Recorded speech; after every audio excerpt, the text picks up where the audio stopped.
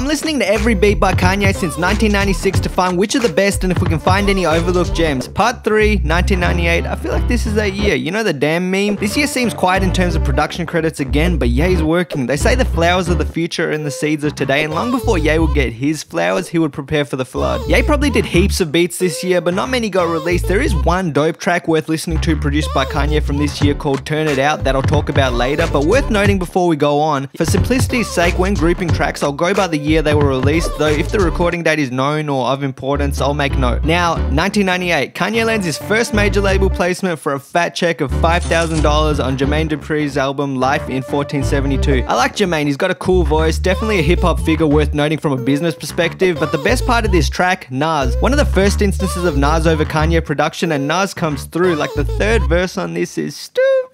One of the great storytellers in hip-hop. As for the beat, definitely a step up once again in production quality, but still it's not anything really special for Kanye. What is more noteworthy about this beat is the intro of the track samples the Hospital Prelude of Love theme from the 1974 film Foxy Brown, and almost reminds me of the skit in the middle of Slow Jams of College Dropout, right before Twister's verse. The vocal sample choice also is obviously something that would carry on and become his trademark, but I wonder if this style will be regular from here until College Dropout, or if this is a one-off for now. Looking back and compared to 96 and 97, we can say within reason that the sample on the intro of this track foreshadows some of the techniques he'd employ later on. From here on out, Kanye has much more production credits, and the next few years leading up to his big break working with Jay-Z have some real gems worth uncovering. Check out any previous years if you've missed them, subscribe if you haven't so you don't miss future parts in this series. Also, check out my ranking series on Kanye, Brockhampton, or Tyler, as well as my series covering a whole range of artists.